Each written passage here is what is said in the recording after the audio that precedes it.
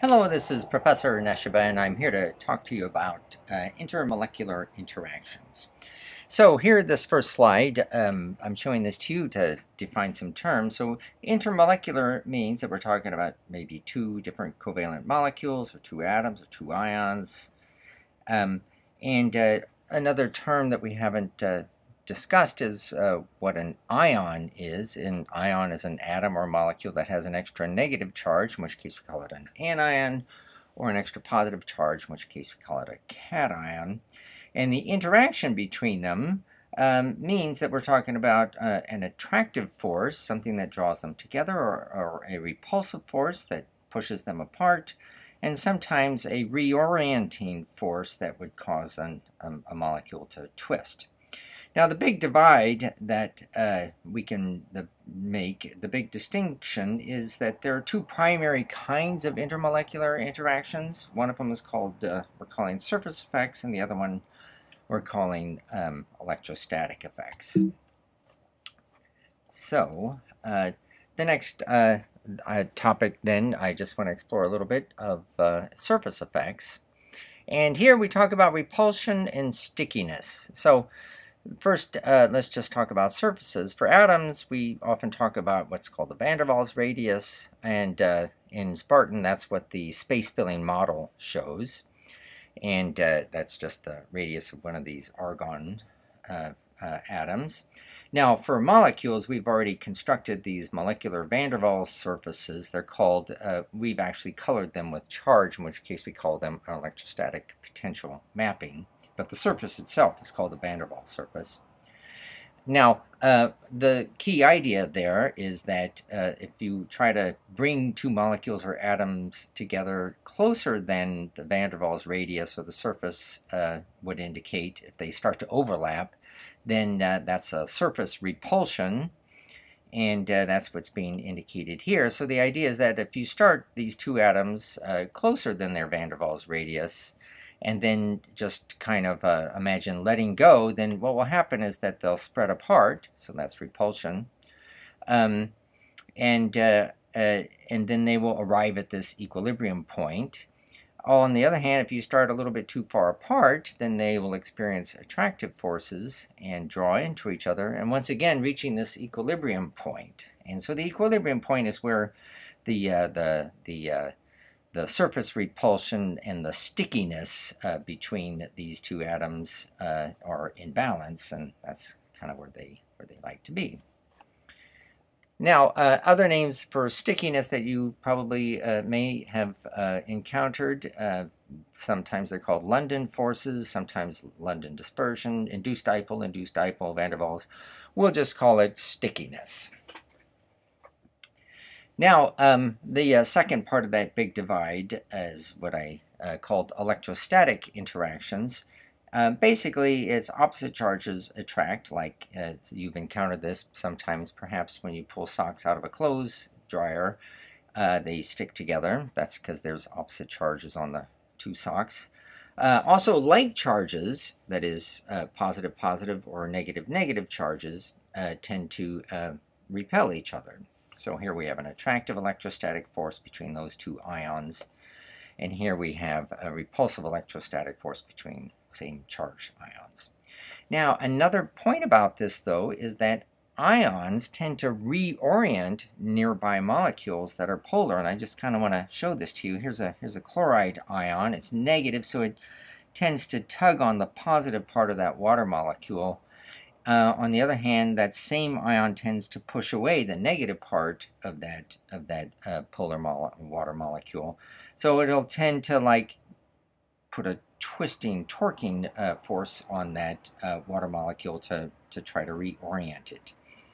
Now, as it turns out, polar molecules also reorient nearby polar molecules that are also polar. So here's a polar molecule, another one just like it, but same deal though. Here's the negative part of this water molecule, which will tug on that positive part, the hydrogen of that other water molecule, pulling it toward it at the same time that it pushes away, repels the negative part of that other water molecule.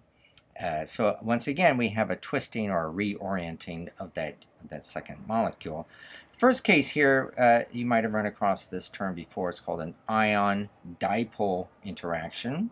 And here it's a dipole-dipole interaction.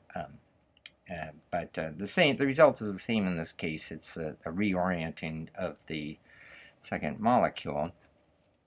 Now, you can also get combination of electrostatic and surface effects. So, for example, here I have an attractive force, electrostatic, between those two ions, that cation and that anion.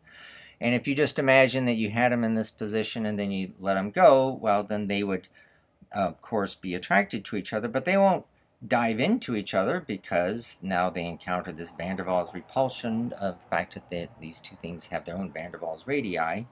And also, once they get into that equilibrium point, they start to stick to each other. So that's a kind of a combination of effects that we're looking at. Here's another story. Here we have that same water molecule trying to reorient the second water molecule through an electrostatic reorienting force. So here I've redrawn this second water molecule so that it's been reoriented. And it's kind of rotated around, and now we have that negative charge talking to that positive charge that are closest to each other, so they will tend to be attractive, and so that'll draw them in together. And then once they are together, now that they're at their equilibrium point, they won't get any closer because they got the van der Waals surfaces that would have to overlap, and then of course they'll start to stick to each other. So another point I just want to emphasize, there is always sticking at the end of the day once molecules get pretty close together. Okay, another concept that's pretty important is called the range of the attraction. So all forces, the surface effects, electrostatic effects, they have a typical range. So here I'm just imagining that I've got sodium and chloride at their equilibrium point. I could imagine pulling them apart a little bit, out almost to what we call the electrostatic attraction range, but if I then let them go, they would just return back to the equilibrium point. So that distance, where it's almost to the point where it's too far, but it still pulls itself back to its original equilibrium point, we would just call that distance between the chloride and the sodium to be, the range of the attraction. As a counterpoint, if I pull them apart even farther past this thing that we're going to call the electrostatic range, now they're so far apart they don't even know each other is there, and so now we've pulled them apart entirely. Now there's one more thought here. It's called the strength of the attraction. So we'll just call the intermolecular bond energy the energy that you would have to put in to pull that sodium away from that chloride, which of course are being attracted to each other by this ion-ion electrostatic and sticking attractions. Okay, I imagine I pulled them apart entirely. As it turns out, that takes a lot of energy, and we would say that the intermolecular bond energy, the energy required to pull them apart, is, maybe around 100 kilojoules per mole, which is the unit we're going to use. On the other hand, I've got these dipole-dipole and sticking interactions, and I pull those two water molecules apart. Turns out that takes a middling kind of energy. This turns out to be around 25 kilojoules per mole, not as big as 100. And now I go back to my two argon atoms.